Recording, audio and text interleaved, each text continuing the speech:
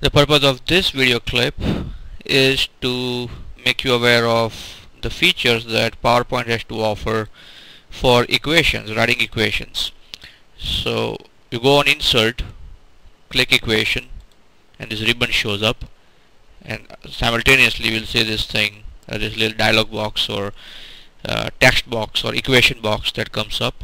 So let's see if I would write a vector f equals xi plus yj plus zk. Now as such it doesn't look anywhere near what we have seen in textbooks or in my lecture file, but you can improve upon it.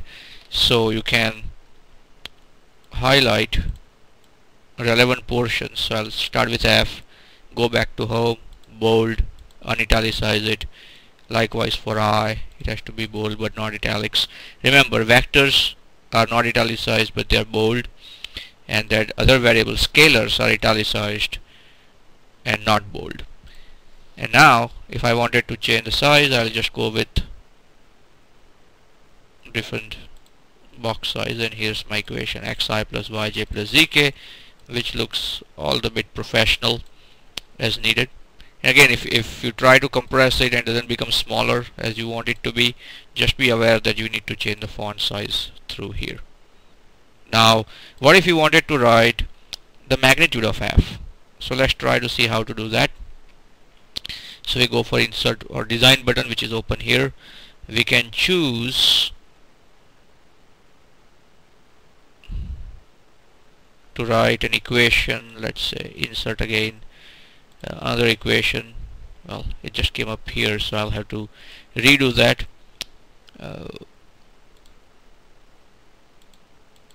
So let's try again, equation. So here's another equation that came up, equation box, and now I'm going to write magnitude. But for magnitude, the easiest way to do that is to choose one of these options here, and let's see what options we have.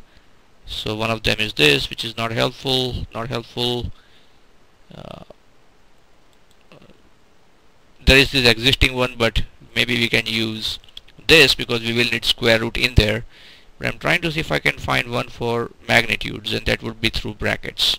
So once I choose brackets, I can choose this guy and just copy this, maybe Control C. So try to not do more work than necessary, and say equals, then square root, and for square root we have this radical, and then you can type in x square. But for square again, you need to have something different, which is like this. So it's x square and then plus, as you can see the radical sign copies itself. So we can do this again, y square plus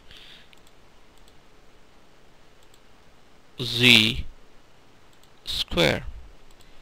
So there we have it, x square plus y square plus z square. And again go back to home, increase the font size as needs be, and there it looks just as decent as in textbook, x square plus y square plus z square.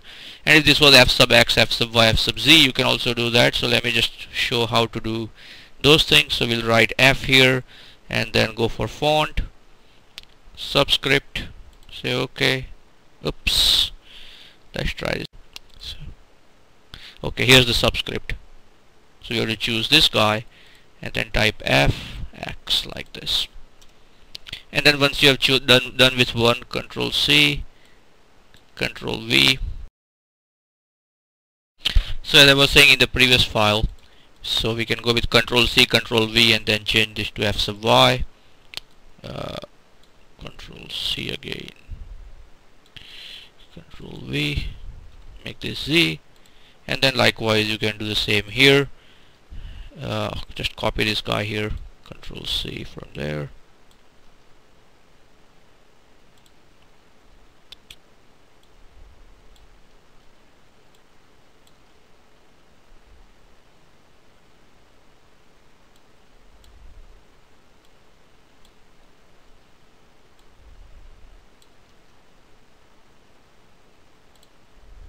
And you can always resize them, and if they don't seem to resize, we go back, back to home. There. And then again you can just scale them around a little bit. Let's suppose 32, but then you can stretch it, and then things should get a little better. There we go. So play around with these things and you get the idea of how the equations can be written. Likewise for cross products, if you want to write R cross F, you could just say R, but as you can see this R doesn't look too perfect, but that's okay. We can say insert equation, and then see the multiplication sign here, use that so it appears as R cross F, and maybe R, this is a better R than the previous one, and then you can have X I plus Yj plus Zk, put the parentheses, use the cross symbol and all those things. So if you need to show some calculations, for example, if you have to define moment, it's defined as R cross F, but here's how you write R cross F in PowerPoint presentation using the equation feature.